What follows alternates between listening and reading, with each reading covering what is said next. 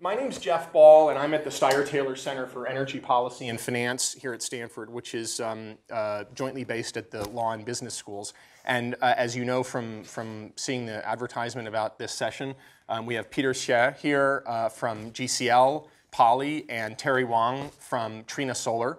And I will tell you a little more about them in a minute, and then we'll get into a discussion, and then we will have room for plenty of time for your questions. Let me just take a couple of minutes here and try to frame this discussion so that there's some sense to what we're going to talk about. I want to do two things at the outset that I did last time, just to sort of a couple housekeeping things. I want to thank some colleagues whose help has been really instrumental in making this series possible. The folks at the Precourt Institute, at the Woods Institute, and at the Steye-Taylor Center have just been great, and without their interest and support in all this, we wouldn't all be here today. In particular, I want to thank Lee Johnson and Sunny Wang at the Precourt Institute, and my colleague Dan Riker at the Steye-Taylor Center, who have been great supporters of this all along. I obviously want to thank Terry and Peter for making the trek here. In fact, their trek today was not so long because they, as you'll hear, they spend quite a lot of time in the valley. But they're both about to get on planes in the next 24 hours for long trips.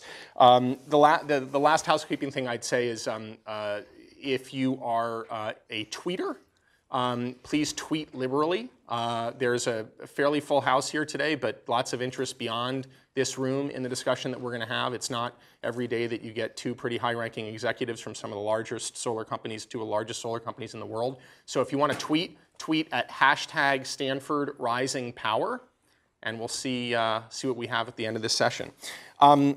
Let me just say two other kind of substantive things. First is, as I said last time, this series is going to be structurally different from, this seminar is going to be structurally different from the typical energy seminar in the sense that we're not going to have PowerPoint presentations. You're not going to see many slides up there. We're going to have a discussion here. And we're not going to be talking about sort of the intricacies of science, although we will obviously talk about technological pathways. What we're really going to be doing is talking about following the money. Because I think that's what these guys are expert in, and obviously what we're going to be talking about is the extent to which technologies that you've heard a lot about are being deployed and deployed profitably. As I said, the last thing I'll say by way of repetition is that the basic premise of this session is that what happens in China on energy over the next couple of decades matters more to the world's energy markets, and to the world's environment, probably than what any other single country does, and perhaps more than what the conglomeration of other countries around the world does. So we want to come out of this understanding in a lot more detail what's happening in China. So what's going on in China is a fascinating microcosm, not just of the world's push for clean energy, but of the world's struggle to deploy clean energy in an economically efficient way. And I think what these guys are going to talk to us about today is two things. One, about the fairly gaping economic inefficiencies in the way China has gone about scaling up solar, and right now about China's attempts to rationalize that, to restructure this industry so that it's economically efficient for the long haul. And so what I want to do is just let me just introduce them, and then we will jump in here. So these two gentlemen have similar backgrounds. Both of them grew up in China. Both of them went to college in China, Peter at Tsinghua and Terry at Fudan University. Both of them went to graduate school in the US, Peter at the University of Michigan, and Terry got a master's at Brown and an MBA at the University of Wisconsin. Both of them after school spent the early parts of their careers working in Silicon Valley and in China in the telecommunications industry, the technology industry.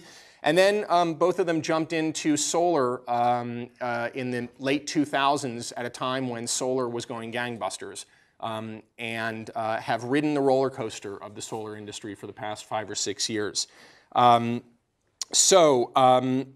Just one bit about their companies. Trina and GCL are both mature Chinese industrial companies that entered the solar industry late. Trina is a company that was founded and made construction materials. GCL built and builds power plants, including coal-fired power plants, and got into solar, as these guys will tell you, essentially riding the solar industry. The last thing I'll say by way of introduction is just a little bit of the sort of hard-nosed financial information so that we're all talking straight and on the same page here. So Trina went public in early 2007. Trina hit a high of about 36 a share later in 2007. And this morning when I checked, Trina was trading below 5. Trina reported revenue in 2012 of 1.3 billion US dollars, down about 1/3 from 2011. And Trina reported in 2012 a net loss of $267 million, which was about 8 times the net profit that Trina reported in 2011. So you see the trajectory, and that Trina is not an anomaly here. Trina is representative of an industry. So GCL went public in 2008. The stock was trading at about 5 per share. It rose in 2011 to about 6. This morning, when I checked, it was trading at below 2. And Trina and GCL's financials have followed a similar trajectory to GCL's, to Trina's. That is a net loss in the case of GCL, a net loss in 2012, following a net profit in 2011. So a very, very difficult time in the industry that these guys operate, and I think they'll be very straight with us about that. So let me stop yakking, and let's just jump in here. The first thing I want to ask you guys is, one of the reasons that I'm happy that you're here is that as I've come to talk to you, it's clear that you're both straight talkers. Okay. And I think the question on everyone's mind here is Suntech, as we jump in here. So just to kind of break the ice, what happened at Suntech? And what does what happened at Suntech say about the future of the industry that you guys work in? Okay, Suntech actually, Suntech, the background of Suntech is the first listed in US and from China in solar sector. Back then it was like a superstar, and their goal was, taking largest market share, and no matter what, and been through many years, and given that the market fluctuated, their decisions and some loss come with the decision made, and right now they come to the bankrupt protection. So that's what the current status. So that, but before that, we have to understand in China background, the economy, the player and the bank and government, what's the relationship? So it's make it short, because China environment, business enterprise level, and barely people want to take bankruptcy, because bankruptcy losing face, they do anything want to prevent it. And bank doesn't want the company, the finance, and go to bankrupt. And government does, local government want to protect them too. So it's bankruptcy come to this point. It's no other way around, there's no other choice. They have to, so that's the last choice for them. So it's how difficult the decision made. I think, yeah. So maybe I'd like to add to Terry's point. I think Suntech is a typical company that's going to overextend themselves. In a business case, you should not over leverage. When the time is good, leveraging is good, right? But they can leverage can amplify itself when the time is bad. I think if you look at the Suntech's, the way how they leverage, they invest maybe less than what, $200 million. Yeah. The leverage, the borrowing is over $2 billion. So not much of a stockholder equity, a lot of borrowed money. So when the time is good, really amplify the benefits. So when the time is bad, then it's coming down on you. We're going to get in. We're going to take a few minutes in a few minutes to kind of try to deconstruct what happened in the anatomy of the Chinese solar industry, to understand the terms that you're talking about, to understand the role of banks and other institutions. But before we do that, just as a general proposition, what does the Suntech bankruptcy say about the future of the Chinese solar industry more broadly, and the future of the viability of solar even more broadly? Because I think it's not too cute to say that in this country there's a general sense that the Suntech bankruptcy is emblematic of the death of the Chinese solar industry, and more broadly the death of sort of the optimism about solar even more broadly than that. Is that fair? Yeah. I think that if you look at the bankruptcy itself, this kind of case represent and actually imply the positive and negative to a different class of the people. And for solar sector itself, I think it's a positive, and because that's give the signal to investors, and wake up call to government, to local banks that, the business model that the Santech is running is not working because that's suicide themselves going forward if you don't have any core competency to be more competitive and running the business as it should be run to be maximize the company the value instead of just to go expand it. So you think this Suntech bankruptcy is sort of a wake-up call to the Chinese financial system that something has to change, and that what we're now going to see is a kind of rationalization of this industry, and sort of stage 2. Absolutely. I think what I would add to that, if you look at the Suntech bankruptcy, I think that's certainly a wake-up call. And I think, but you look at the solar industry as a whole, I think industry is still very, I don't think it's a death of the industry, because if you look at supply demand, the demand is still going up every year. We're more, it's just supply demand out of balance, right? Next year going to be even more than 10% double-digit growth going on for the next few years. So I think for the industry, it's still going very healthy. The only problem is the supply demand is out of sync. That's the only problem. And to be clear, let's just put some numbers on this in terms of the supply and demand being out of sync. Global supply of polysilicon-based PV modules and cells is what, about 60 gigawatts a year, 55, 60 gigawatts a year? Yeah. Supply, yeah. And demand is what? About 30 gigawatt. Yeah. So essentially double, what the world is cranking out double what the world is consuming. And the question is, how does that get sopped up? Yeah. Correct. Right? The capacity also have to put in concept, the effective capacity and the capacity as a whole. So the 60 gigawatts is include all the capacity right now out there in the market. But current running, because the readjustment, this from supply side to reflect the demand, it's been some of the capacity already readjusted by shutting down the product line and by underutilize the capacity. So that's come to, and add the inventories jam in the channel. So that's why they readjust. So first of all, they have to redigest the inventory in channel.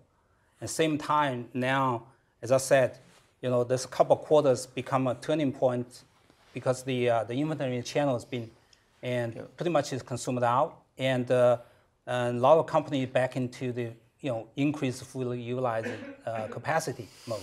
So you see bright signs. Yeah. Okay, so let's hold that thought, and let's now walk back, and let's sort of go through the history of this. So you guys both entered the solar industry in roughly 2007, 2008. These were gangbuster times, right? These were great times for the solar industry. And so let's kind of do this in stages. Why don't you, each of you, take the period 2007, 2008 to 2010.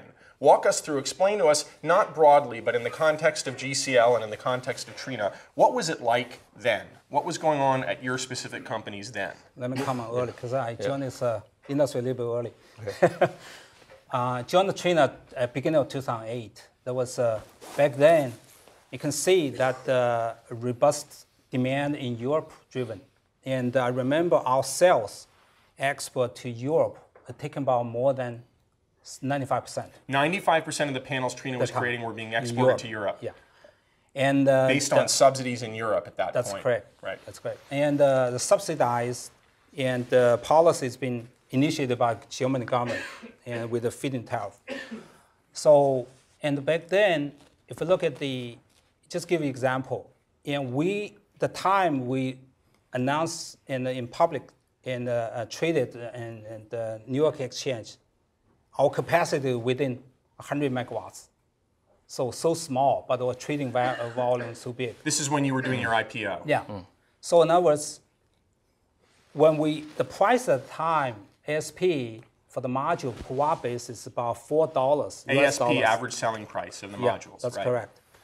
And now the price ASP is down to like 60, 65 cents per watt. You can see only matter about 5 or 6 years.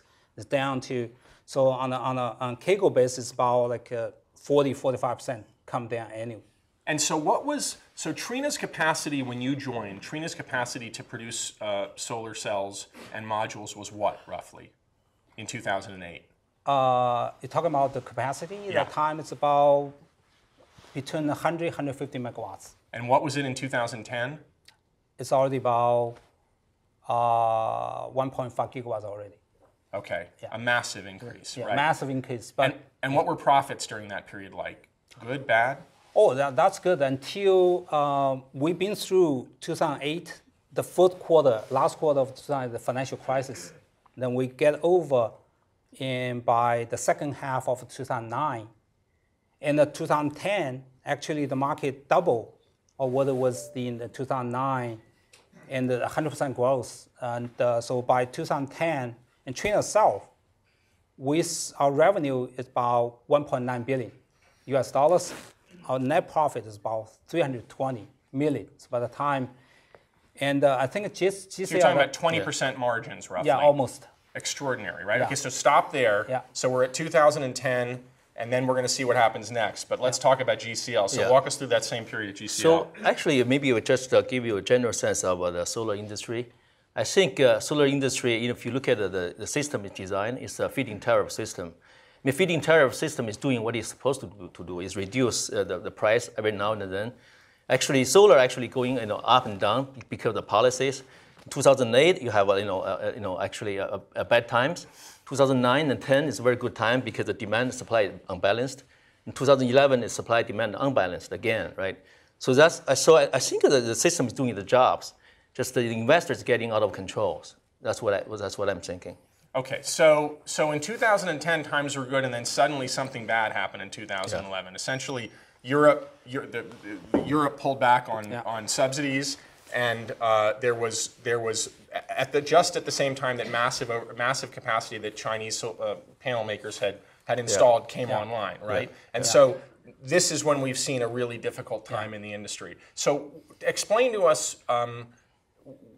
How has that been financed? Okay. How has the expansion within China been financed? Who was providing the liquidity in the market?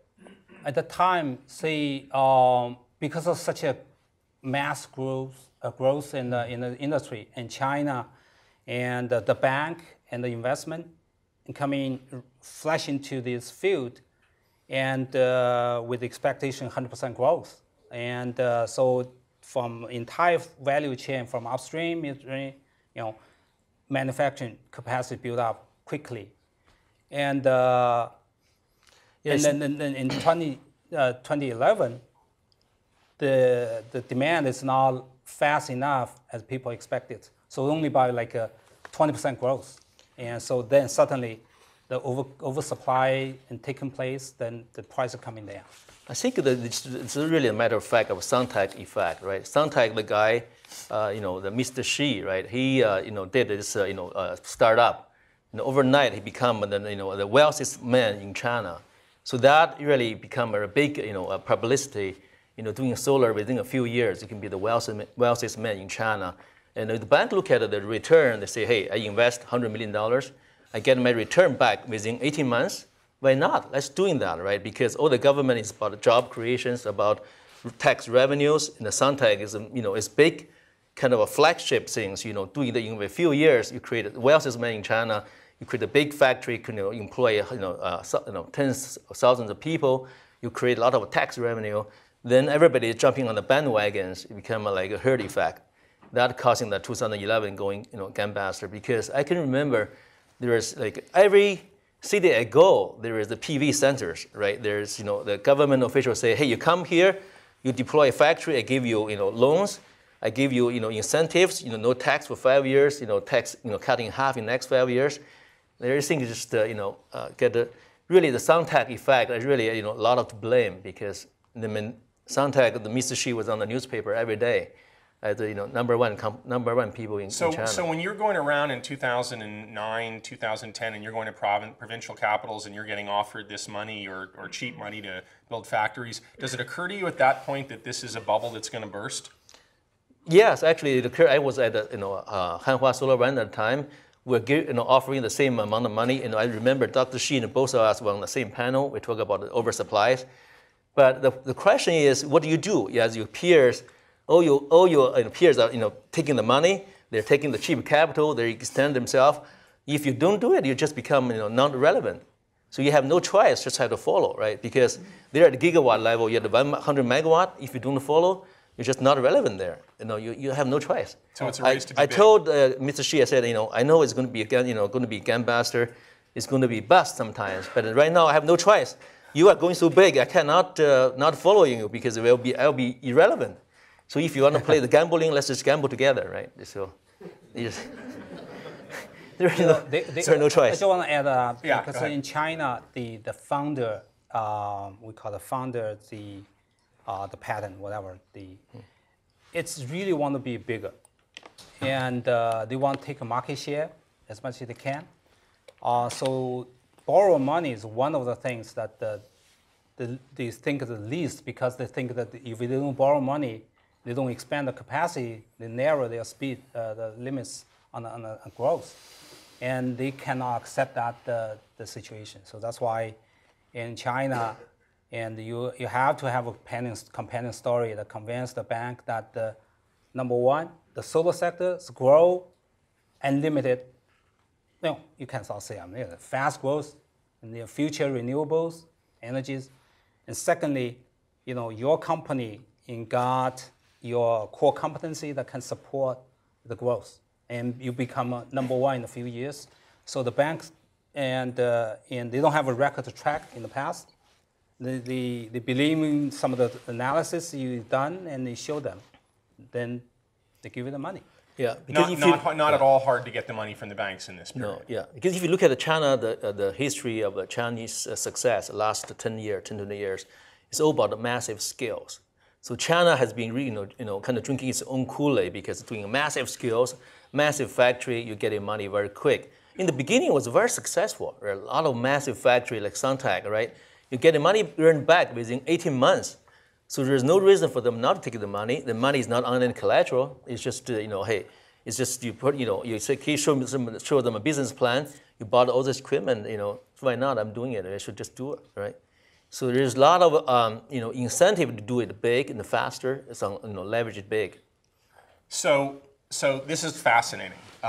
So let's move forward a little bit in the history, and then we'll come to the present. So in late 2011, the trade tariff dispute erupts, and it gets more intense throughout last year. And we're now about to hit a milestone in this where widespread expectations are that next month in June, the European Union is going to levy tariffs on imported Chinese panels into the EU, just like the US has done over the past year.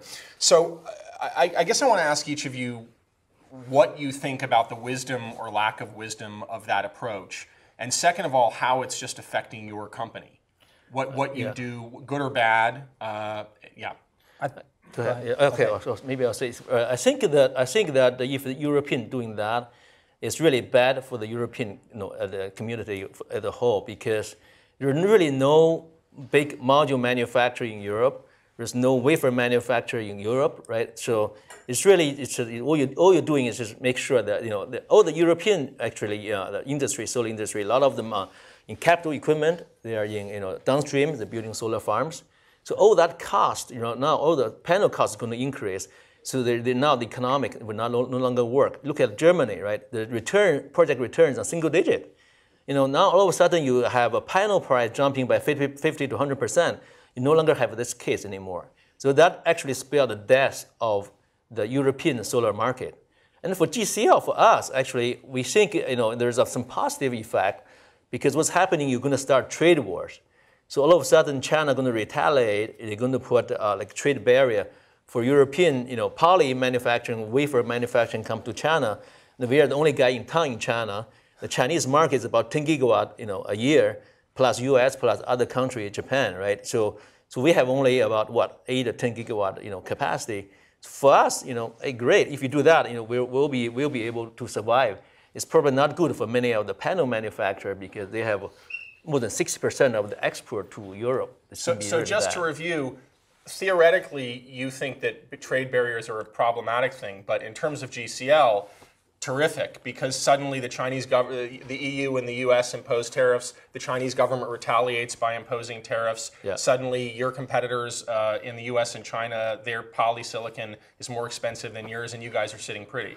Yeah, I see Hemlock, Walker, right? OCI, the only 3 big guys. Right? The poly only like 4 or 5 guys.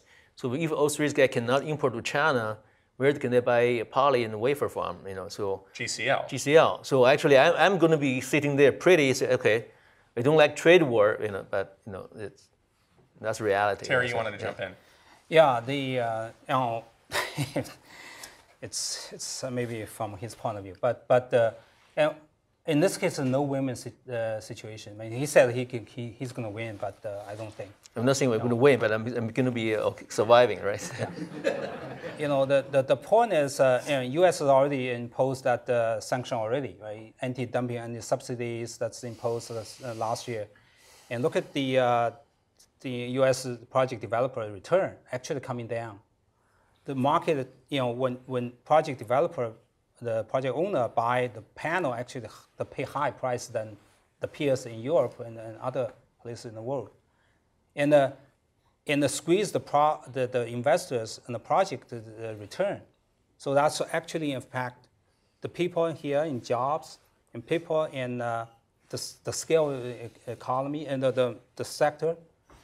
And Europe, and as Peter mentioned, that the preliminary hearing is going to be taking place in June on the EU tariffs. Yeah, EU tariff. June I mean, 6th, that's the scope business could be larger, and that's detrimental to Chinese panel manufacturers. To be clear, yeah. just to explain terms here, the U.S. is a much smaller market, or has been, for Chinese panel makers than the European Union has been. That's correct. So it's one thing for the U.S. to impose tariffs. Yeah. It's quite another thing for the EU to impose tariffs. So the decision that's coming up next month is going to be much more consequential for you guys than what happened over the last year with the U.S. Yes, that's correct. Actually, not necessarily. So U.S., the tariff actually has almost minimal impact on China.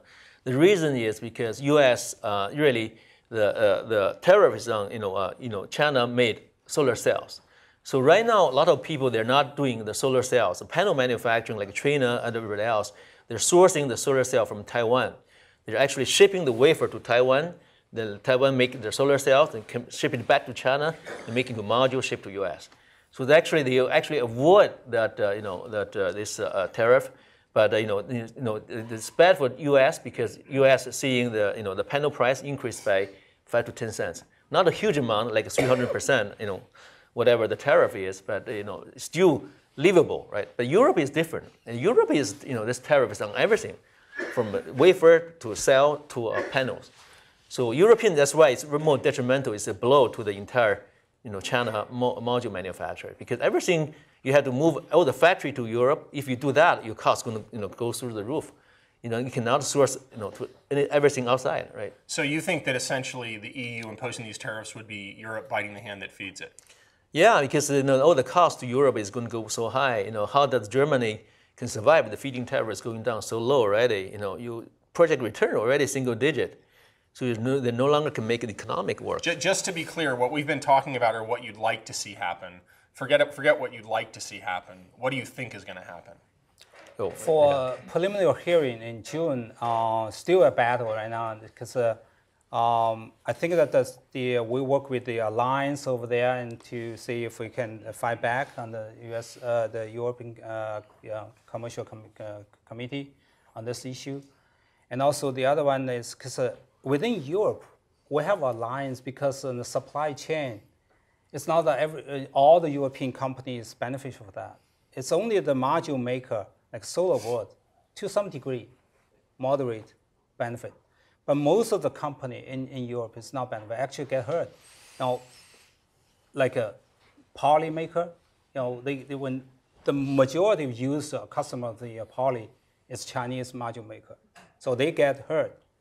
And the other one is equipment side.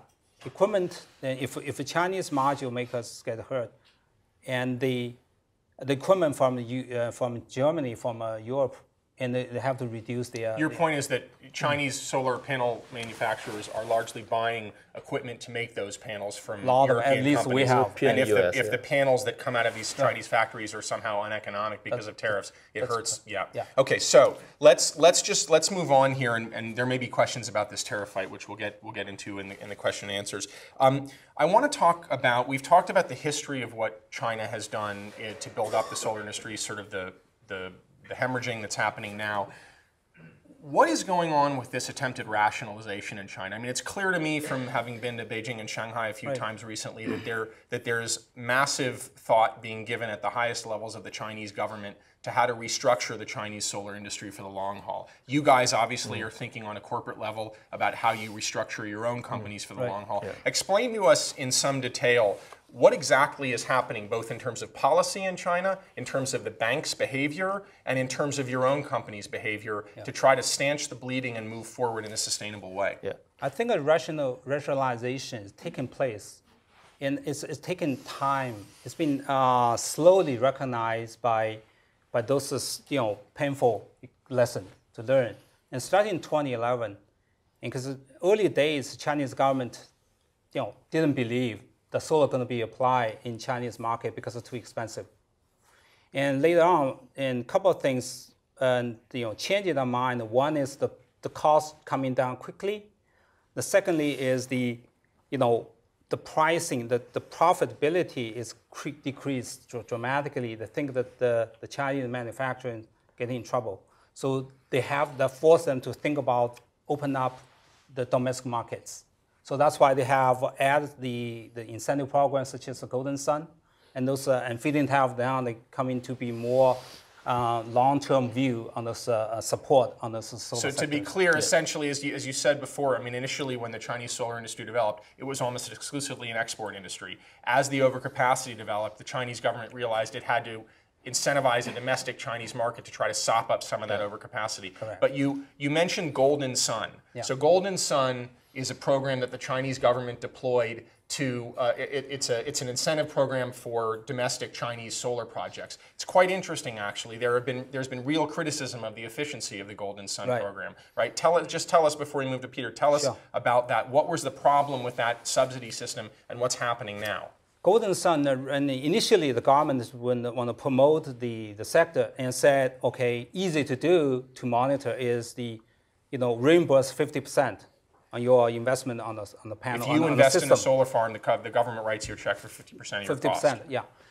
And it turned out, and also on a quarter, and because each province has only about initially it's 25 megawatts first, and then they expanded. And they found out, and because there was loophole in there, and because some of the installer put there or project developer there, they get a reimbursement and take it out and sell those panels to other people. So actually get the money is hard to monitor. It's not the end user and monitoring system. So that's why they decide to stop that program in this year. Yeah. The Golden Sun, comment on Golden Sun because it is designed to upfront payment. So that it kind of open up a lot of fraud. You inflate the cost, then they can get a cost reimbursed. So I think that program is going to die. The government is more open to a pay per use.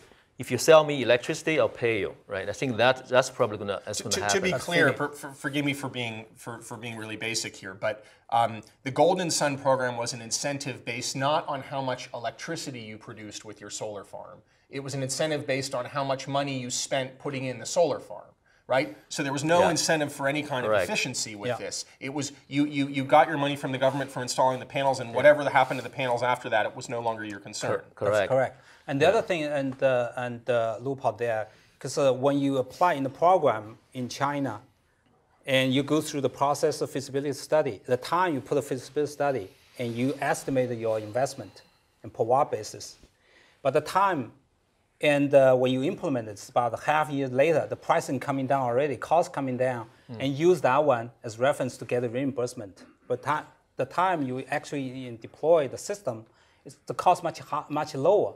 You actually get in terms of percentage-wise, you get a much high and the reimbursement from the government.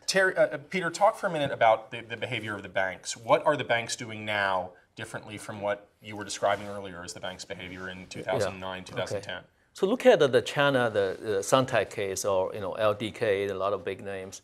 So the biggest bank getting hurt are the two big banks, CDBs, Bank of China. CDB, China Development Bank. China Development Bank of China. CDB is a government bank. It's really the biggest bank in China. Now the former head of CDB now is running the China, Department of Treasury. So you can see how they're interrelated. So so they get hurt big time. So they, I don't think the Chinese government is going to sit tight, let the bank really suffer big time because it is an important bank for the company. Number two is, also a lot of a company that create a lot of jobs, economy for the government. So they would like to keep that, right? So number two is the second reasons. The third reason, if you look at the solar, like Terry said before, the cost become very reasonable now. So we did a calculation. I think it only need 0.2 pennies, charge a surcharge of 0.2 pennies per kilowatt hours to the users. You'll be able to sustain, to support all the renewable programs for both wind and the solar.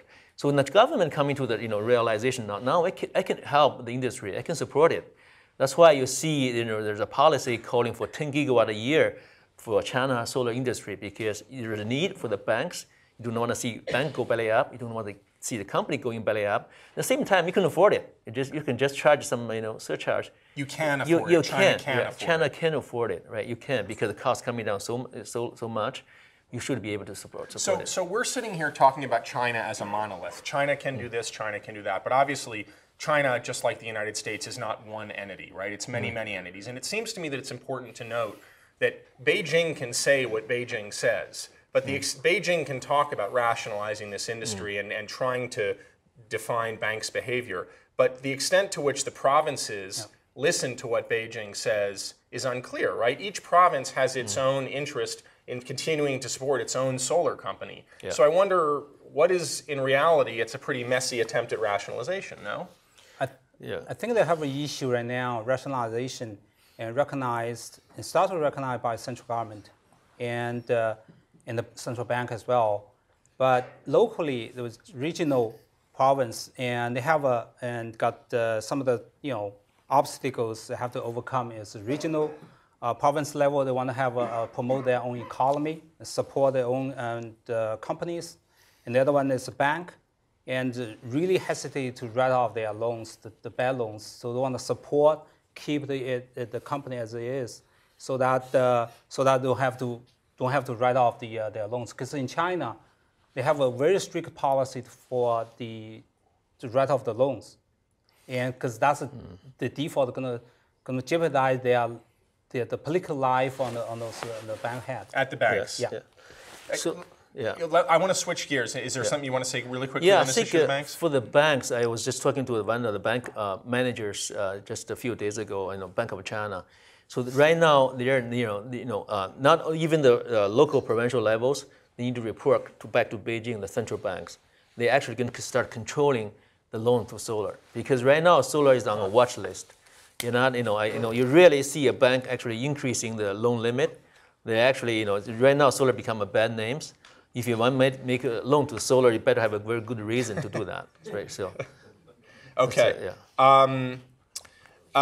So I want to switch gears, and we're gonna open this up to your questions in about 5 minutes. But I want to cover two other things before you do that. The first thing I want to cover is the economics of solar. So as most people in this room know, the price, and you guys have mentioned, the price of modules has fallen dramatically over the past few years. I wonder, what is the reason for that? Have prices fallen because of great technological gains, or have prices fallen because of capacity, or what's the reason?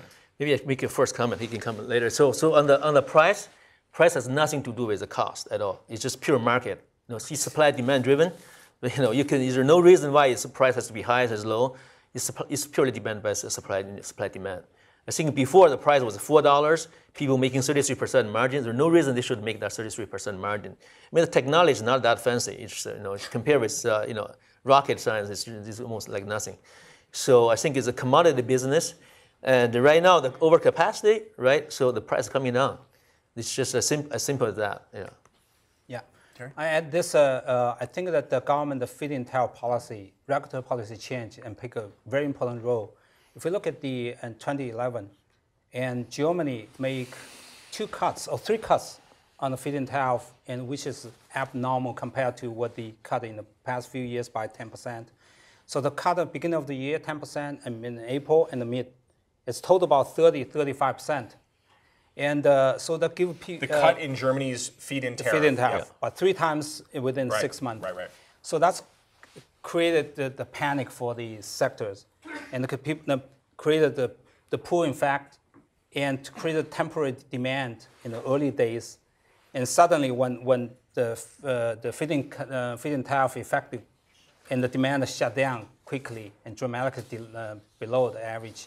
So that's why the pricing by the time, because you don't have sales and the people here supply and versus the demand, oversupply also created like a 10 gigawatts inventory in channel. So that the project developer and those guys, even module supplier, want to sell those panels and try to lower prices as much as it can so that we can sell it. So that's why the pricing dropped dramatically is because of that, and demand and supply and driven by this. So let me just be clear. I mean, at the risk again of being really basic here, what you're describing is an extraordinary decline in the cost of in the price of a technology to the market. Yeah. But that's what you're saying is that's really not the result of any massive technological improvement in solar energy. No. That's the result of market forces and essentially massive overcapacity. That's correct. Correct, yeah. Yeah. Overcapacity, we're just talking about early days. You know, it's about 60 gigawatts range at this as of today. It's been, you know, last year it's pretty slow because people, you know, overcapacity already. If you put in the, you know, future year and the past few years before that time, it's added the capacity about 10 gigawatts each year. It's massive. But the time when people realize overcapacity, oversupply is already versus demand, it's too late. And the inventory, people like us, we cannot sell. And we looking around and we see the project developer owner said, we have tons of the panel in our storage. We cannot even install. Yeah. We're not going to buy it. That's the reason. So I have 16 more questions I want to ask you, but I'm going to stop in a second and let the rest of the room ask questions. But I guess what the question that begs is, if the price improvements in the recent years aren't really related to technological development, they're really related to market overcapacity.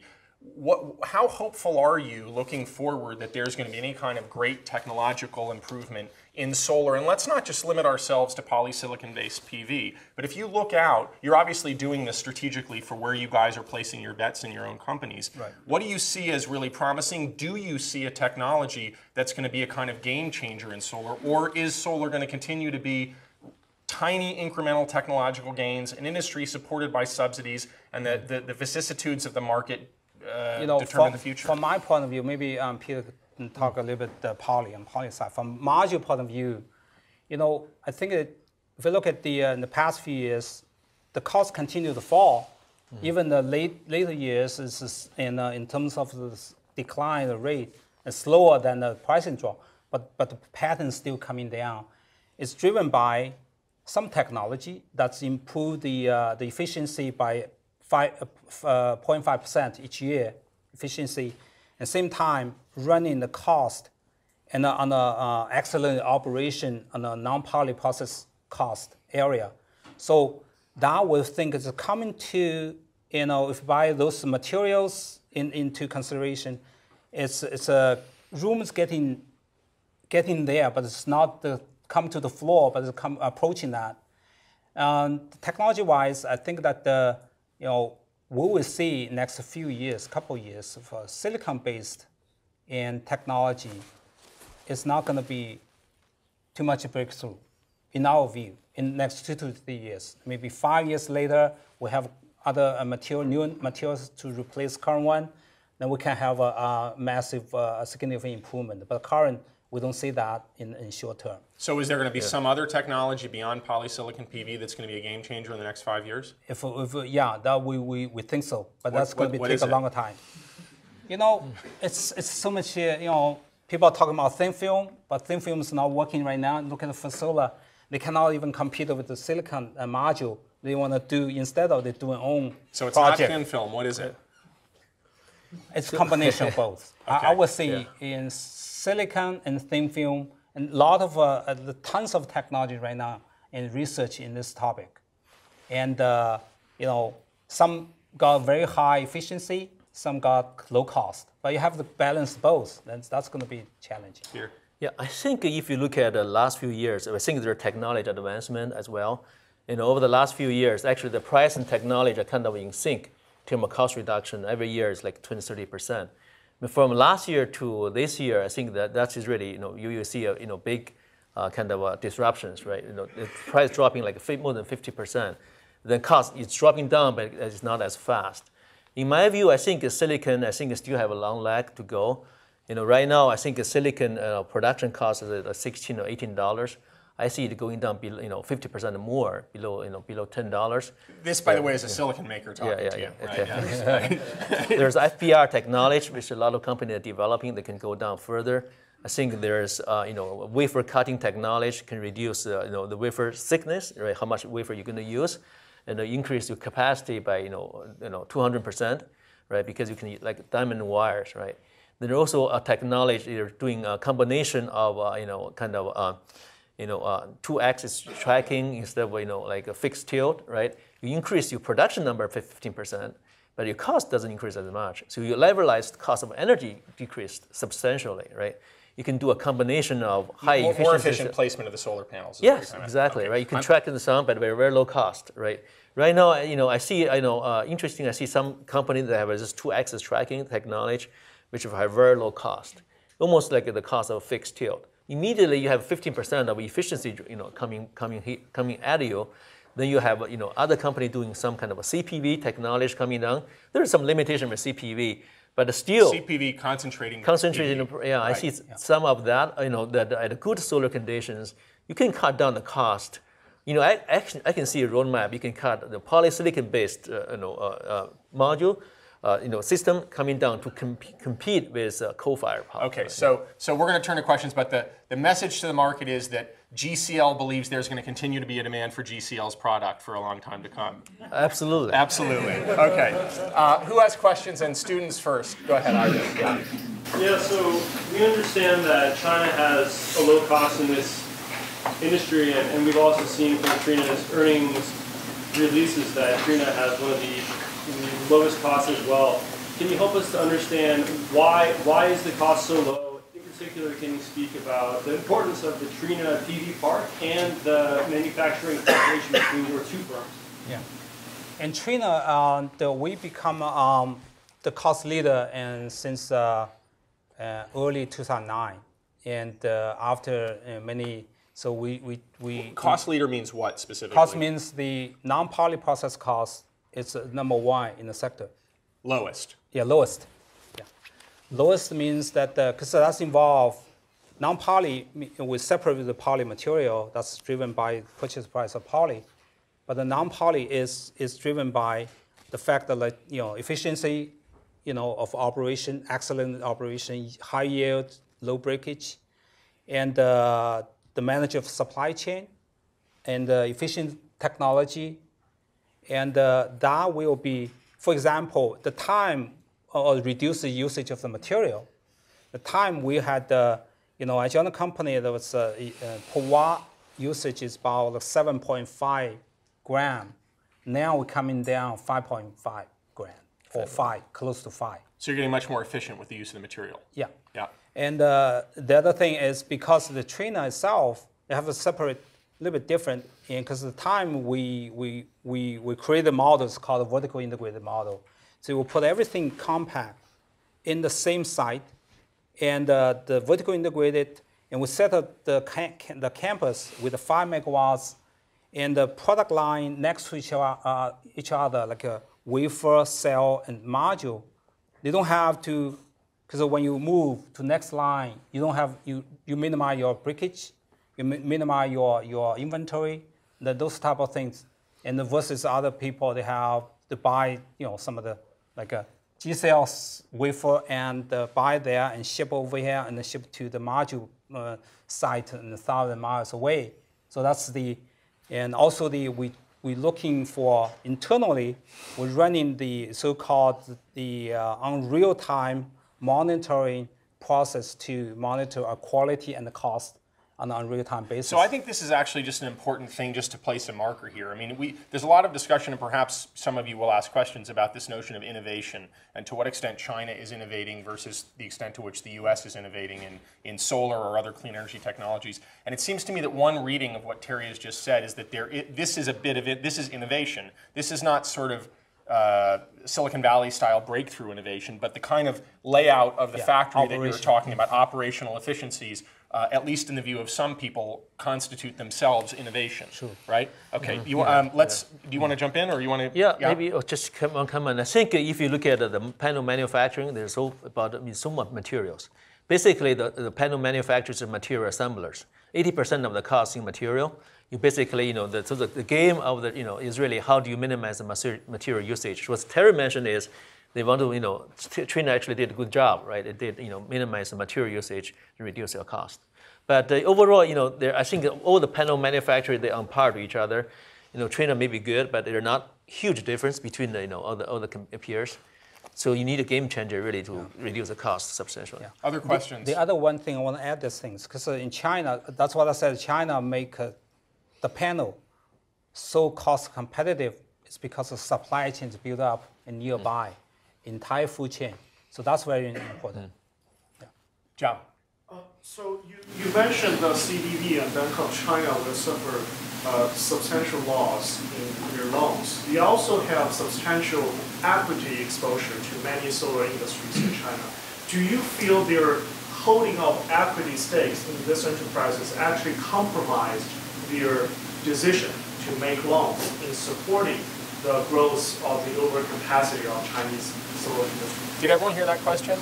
The question is basically, does the fact that certain large Chinese banks not only have made loans, but also have made taken equity stakes in Chinese solar players compromise the objectivity of the bank's decision about whether to continue to extend loans? Yeah? I don't think that's going to be the case right now in China, because China bank very strictly, they have a regulatory policy. I don't know your company, and I don't know bank take equity of the company. It's going to be a high-ranking approval. It's not. The bank is bank. They just loan the debt financing. And they don't do the equity financing in China. Yeah. But for the bankruptcy company, if they have companies in bankruptcy, and if they do the restructure the loan or restructure the company, they have some solution on the table. And they could have, this is one of the solutions, to take some of the equity or take the loan, convert it to the equity, and they can take the equity stake. But that's not going to be big, because look at the net assets of the equity, and the current, the company in bankruptcy is very small. It's not going to solve the loan issue. Yeah, I was looking at some of the companies' earning report. Right, one of the company, I would not name the company. You sure? They have over $2 billion in bank debt, right? But the interest payment of that is like $60 million a quarter. So, but their revenue is around $80 million to $100 million. So they would not have enough money if you just give all the revenue to the banks to cover the interest payment. Very barely. So what happened is right now many banks they're trying to make sure they're not writing off their borrowing is hey, maybe we kind of let you go on the interest payment for a while. Then kind of almost like a quasi equity, right? Because they do not want to do the write off. That's why you see some of the companies are still surviving, because they're trying to save their their investment. Again, just at the risk of let me comment, because I don't want to miss concept of every company like that exists in China. Because only a couple of large company have a big social influence might have that treatment. A small company, and the bank can show them no mercy and take all the loan away and let them die. I mean, that's different. Yeah. Other questions? Please, right here. Yeah. So if you're a grad student working on PV, would you start a new type of PV technology? Would you start a company right now, or would you go somewhere else and wait it out a couple of years and then start a company? Actually, I would start right now. Theoretical question, surely, right? Actually, timing is perfect. Right now, the market is down. It's good to work on the technology. But by our estimate, by 2015, supply demand will be out of balance again, right? Because the supply is still pretty healthy. Bear in mind, supply is is very good supply. Still 30 gigawatt. That's huge. And going in the next 2 years, it's going to be over 50 gigawatt. I mean, the industry has a long leg to go. If you have a breakthrough technology, I would definitely encourage you to start a company if you can find a VC to support it. Because a lot of VC would say, as soon as they hear solar, they say, oh, maybe we'll wait for a few years. So let me add on that, because and I agree with Peter. Now is a good time, and if you look at the forward seeing in the future, in the next couple of years, the demand will pick up, and demand and supply will rebalance. But the point is, don't repeat the current, the business model. We have to create a business model with new technology. That's going to be effective in the next few years, and that's people are looking for. And I think that if you have that compelling story to the VC, they will give you money. There was a question over here. Yeah? My question is actually kind of related to the previous question. So obviously for you in the long term, you are very positive about the whole solar market.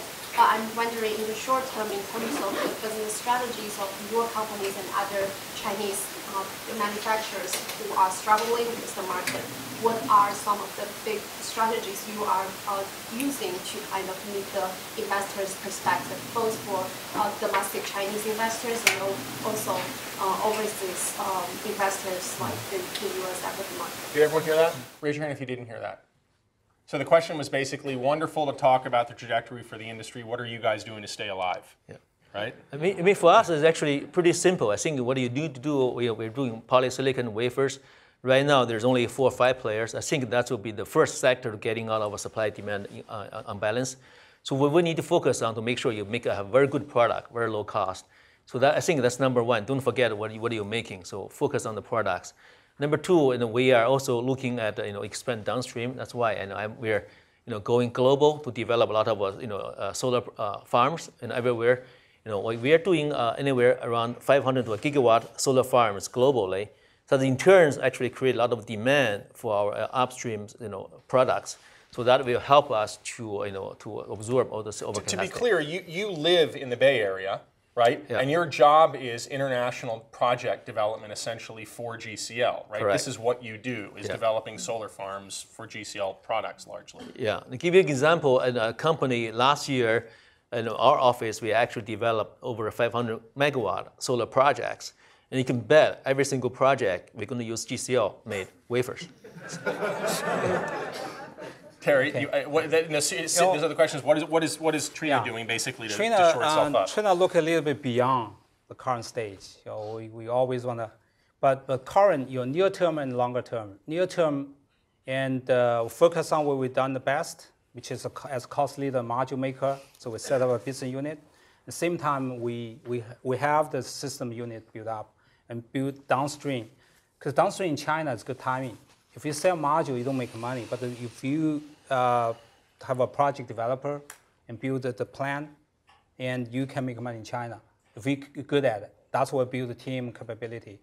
But beyond that, also we're looking at long term, and we can create another Trina by looking at the different related technologies, so such as the storage technologies and other, environment-friendly and real estate green and the energy saving and project that can do, and even battery area. So you're diversifying beyond simply making panels. That's why we have to plan ahead. So for next 5 or 10 years, what's been look like? What's the position in Trina will be, and for one thing is certain, and the module maker is not going to be high margin business anymore. If by the time break even or lower margin, so barely make a margin, lower single digit net margin. So that's going to be in the phenomenon going forward. So we want to have a large advantage differentiation from our competitors. Then we have to create other field that we plan ahead. One last question. Who's itching to ask a question? In the white shirt there. You described solar as being a commodity. In that respect, do you see in the future a lot of consolidation of these solar companies into much larger true energy companies? Or do you think that solar companies will survive as standalones, like Shell just buy everybody up later? Yeah, this one is we've been discussing internally and the battle or hit topic. We heard the things coming like a GE or other company outside the solar come in to take over. But we analyze. I think the solar standalone can survive, but they need some other technology or other technology to apply and to run the industry more efficiently.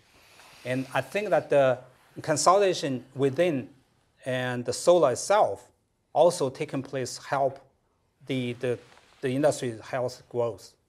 But we welcome, we do see if this is right now they don't come, and but the investor from outside they will come, because when the pricing come to down to grid parity or competitive conventional, and if they see that futures come, I think they will come and create more competitiveness.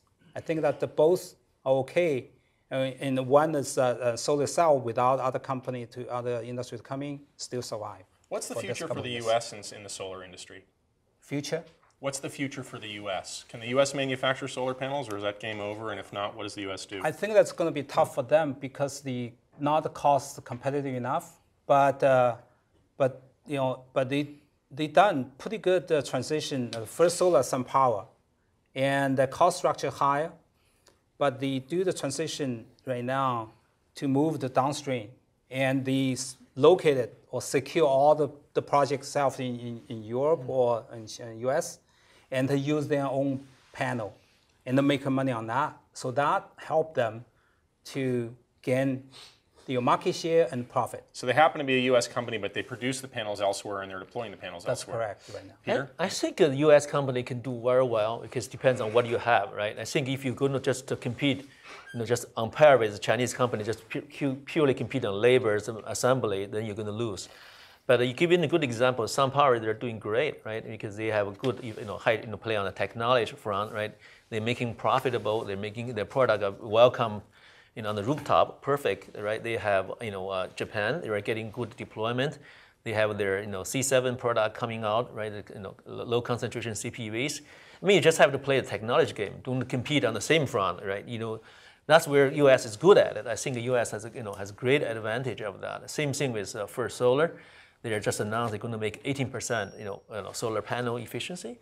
I mean, I think they can compete well if they, leverage what they're good at, not on the same front, compete on labor costs. That's, if you compete on that, you're going to lose. Excellent. Well, I know that there are lots more questions, so I thank you very much for turning out. We're going to have to cut it off here, but let me just say that there is some food and drinks just outside these doors afterward for a while, so you have ample opportunity to run up to these guys and ask them questions. I want to thank Terry Wang and Peter Xie very much for taking their time here today, and I think for being pretty open with us about what's going on in their industry. I just want to say, by way of looking forward, that there are 2 more installments in this Rising Power series. One next Monday, I'll talk about the effect on the U.S. of what's going on in China in energy broadly. And then 2 weeks from today, we'll have Zhongying Wang, who is the #2 at the Energy Research Institute of the NDRC, the National Development and Reform Commission in Beijing, one of China's top energy planners, sort of sending this series out by looking forward with China's view of what's going to happen in its energy system. So thank you guys very much. Thank you very much, and join us outside, please.